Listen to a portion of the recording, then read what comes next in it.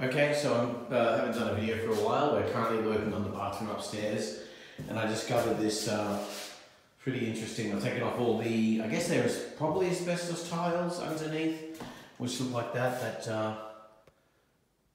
style of tile from the 40s or 50s. I've got rid of them, and now we're painting, doing an undercoat. I'm using a Benjuim more Fresh Start, which is good for wet areas, and I've got a wet spa paint that will be good for this, but in matte, which is unadvised, but this is a special formula by Benjuim Moore. So we're going quite white, and I'm going to go back to the bare wood, which you can just now make out under here under about a ½ inch, ½ inch, and I've got to replaster that. But for the most part, let's see, it's going to be a big surprise. But this floor pattern is kind of pretty interesting, and I found also this really old school wallpaper, which I absolutely love. I wish I could buy that again, put it somewhere.